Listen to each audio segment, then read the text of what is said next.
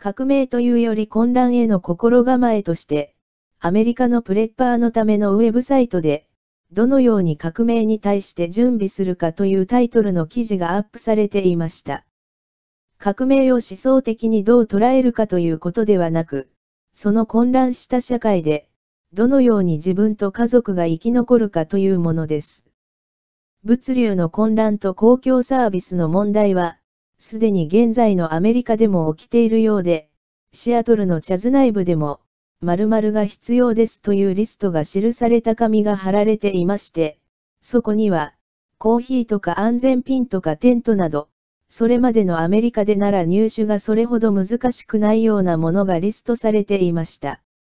実際には、アメリカの生活必需品のほとんどは中国などからの輸入品ですので、問題も起きやすくなっているようです。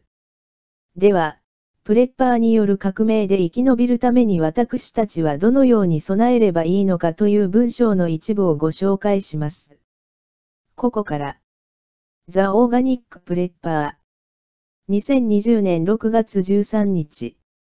アメリカ合衆国全体で地獄のような大混乱が生じており、ミネアポリスの警察地区とシアトルのダウンタウンのエリアなどで抵抗運動が暴力的になっている。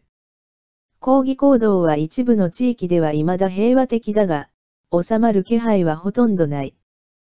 そして現在、多くのアメリカ人たちは、革命が起きることをかなり確信している。あるいは、多くの人々は、それがすでに始まっていると述べている。私たちプレッパーは、この革命にどのように備えるべきだろうか。理念の方の話ではなく、具体的に危機に立ち向かい、家族の安全を守るために何ができるかを考えてみよう。どのように革命に備えるか。アメリカ全体で革命やそれに準じた事態が発生した場合に、私たちが備えるべき、具体的なステップについて述べてみたいと思う。なお、この記事は哲学的な意味を探るものではなく、また、その革命や暴動が正しいものなのか間違ったものなのかということを論じる場でもない。単純に、混乱が生じていく中で、どのように生き残るかということを述べるつもりだ。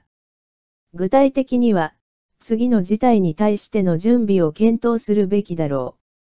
サプライチェーンの混乱と食料不足。サプライチェーンの混乱による重要な生活必需品の不足。アメリカ市民の騒乱。公共サービスの中断。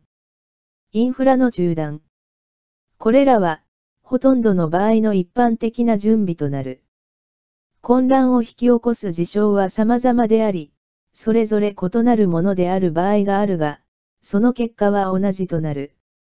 サプライチェーンの混乱と食料不足。新型コロナウイルスのパンデミックによる食料供給の混乱は、すでにアメリカでも見られ始めている。輸入と生産が中断され、アメリカの食料の配布プロセスが崩壊しつつある。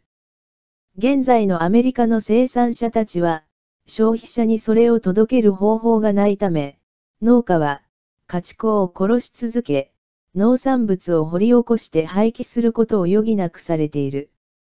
不確実な将来の見通しにおいて、これらの生産においての困難は、さらに継続するか、あるいは、戦略的ロックダウンによって悪化する可能性さえある。これに対してできることは次の通りだ。今こそ備蓄を始める時だ。自分に有効なサプライチェーンを身近で見つける。例えば、地元の農業生産者を探し、彼らから食料をまとめて購入できるようにするようなことだ。食品を保存する方法を学ぶ。食料を瓶詰めなどにして保存する方法や、乾燥させてドライフードにして保存させる方法などについての本は数多くある。狩猟、釣り、家庭菜園などで食べ物を手に入れる方法を学ぶ。非常時の食料供給は自分が責任を負うことが必要だ。第三者の情報は信頼できない場合がある。